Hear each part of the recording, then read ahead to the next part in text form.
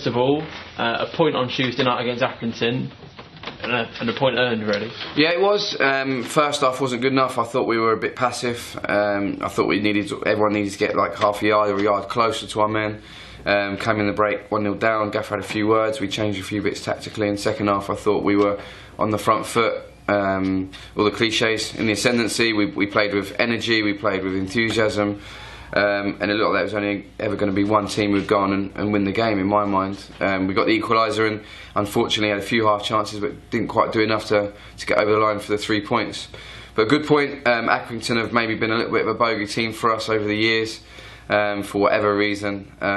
So another point on our total. You know, we obviously disappointed. We wanted to take more than 1 point from the 2 games, but I think at times we have to be a bit realistic and realise where we come from and where we're going to. It's another point on our total, and if you'd have offered me 3rd place after 9 games in July or June, as it was when we had nine people on the grass first day of pre-season, I would have snapped your hand off for it. So we're in a good spot. We're really pleased with how it's gone so far, and look forward to Portsmouth on Saturday. You've been in the wars a bit recently, then 2 head injuries against Wimbledon and then Lincoln. And you took a few hard challenges against Accrington as well. How are you feeling yourself? Yeah, fine, thank you. Yeah, it's all part of it. Unfortunately, I always seem to be the guy who gets kicked in the head, but it's fine. My sister and my wife have been on at me all week to go and get a desk job or something a little less dangerous, but I don't think that's really for me. It's part of the game, mate. You know, if we continue to pick up points and I can put myself in the thick of the action, then great. I don't mind doing that one bit. I feel great. I feel fine, and just looking forward to Saturday. Hopefully selected. Go out and train today and look to do all the right things to be in the gaffer's mind for selection again. That's what it's all about at this club now. You know, the competition for places is huge. So you must be in a good spot if you're getting selected, and that's what I aim to do. Like I said there, we've had a great start to the season, and do you reckon that's down to the amount of players you've got in the squad now? There's a lot of competition for places all around the pitch. Yeah, it's maybe one contributing factor. It's not the only factor. I think the fact that we've signed some very good players is a good start. Tactics and anything else don't really win football matches, as the gaffer always says. It's players that win football matches. You can put people in the right place and try and give them the right instructions, but we've now got better footballers than we've had over the last few years, and that's plain to see, and our position probably reflects that. You know, when you're able to bring in and sign the players like Fred Onyedim, Dave Wheeler, you know, Josh Parker, names Namdi Offabor, Alex Patterson, you know, Jack Grimmer. You know, we've signed some really good footballers this summer, and that's given everyone a lift around the place. I think from where we were maybe May and June, where it's kind of like maybe looking at a budget cut and, like I say, 9 players on the grass first day of pre-season, to suddenly you've got some of those faces walking through the door. You're thinking, wow, you know, we're looking all right here. We're going to be better off than what we were last year. Let's go out and prove it. And that's luckily how it's gone. Pre-season was good. Took it into the first day of the season. Again, Bolton at home. Great fixtures start off, get a good home win, and things have kind of escalated from there. And we're in a good position so far.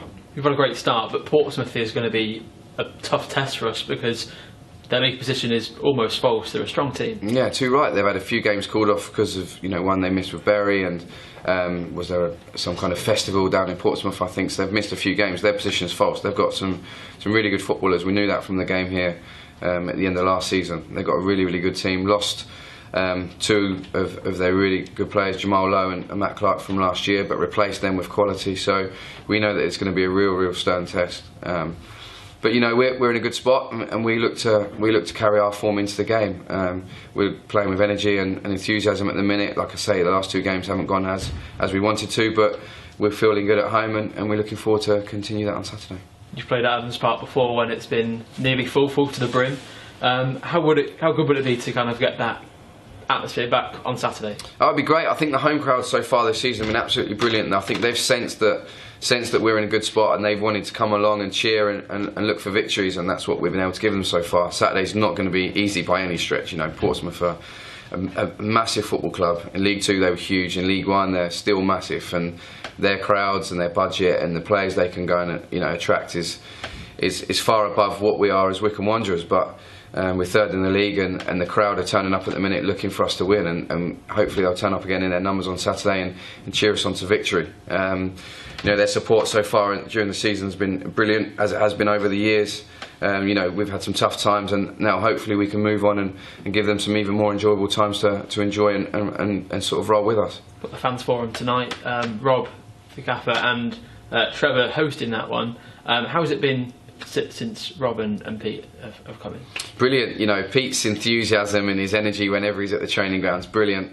You know, and Rob's knowledge and know-how of how to run football teams. He's obviously done it in the past of sports teams in the US. You know, and I think it's just given us that kind of stability as well, knowing that the guys are here for the good and the future of the football club.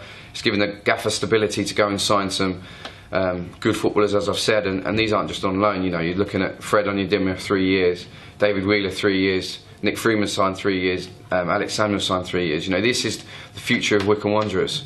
It's not just a flash in the pan loan signings that are going to be gone in January. So it's added a real stability to us, and I'm sure that's kind of reflected all around the place. And we thank them for getting involved. And I'm really excited about what the future might hold with the guys, with Rob and Pete's input.